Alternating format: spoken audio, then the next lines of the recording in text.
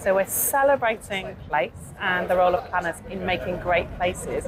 And we're in Clydebank because our convener, Pamela Clifford, is very proud of the work she did as the senior planner in Western Berkshire Council, which is where we are located. We've covered a lot of ground.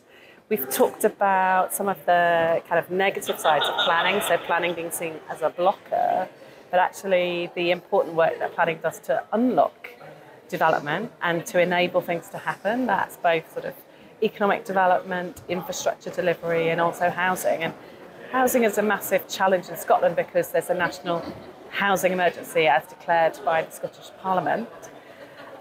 So it's a really key issue about the delivery of housing and the role of planners in that, but not just delivering units of housing, also delivering great places to live and to work.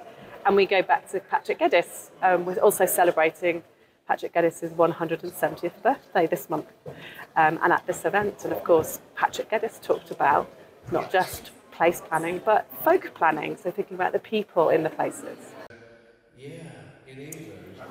There's a number of challenges. One is about resourcing in the public sector. We've lost planners, as in lots of other bits of the UK. We've lost planners into the private sector and particularly into renewables. So we haven't got enough people to do some of this.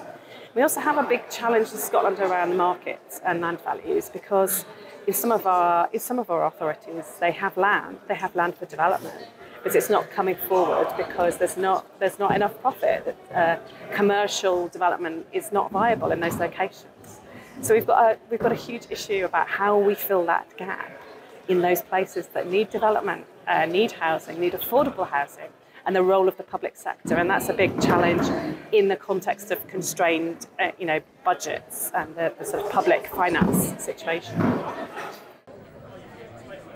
So we do have a strong policy sort of history around place and well-being. And we heard from Irene Buteman at the Improvement Service about the work they've been doing shaping places for well-being and looking at how place-based approaches can help to challenge health inequalities. And Scotland has some particular challenges around health inequalities, which other parts of the UK don't have. We have particularly extreme health inequality. So how do we use our tools as placemakers, as planners, to actually address those things? So putting all of this together is part of the challenge, and I think we're leading on it, but we have bigger problems.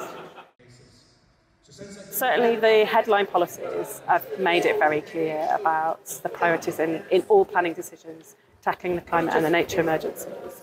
But we're also seeing some of the niggles about how it operates in practice coming through. So how policies should be interpreted at the local level. And we're seeing some discourse and discussion around, particularly around housing delivery and the interpretation of policy in NPF4.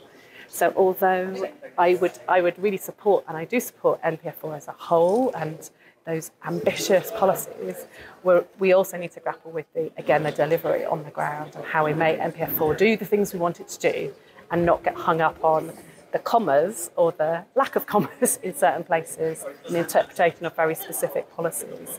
So we are seeing a few little niggles here and there with some of the detailed policies, which we need to get over, and that's the next challenge.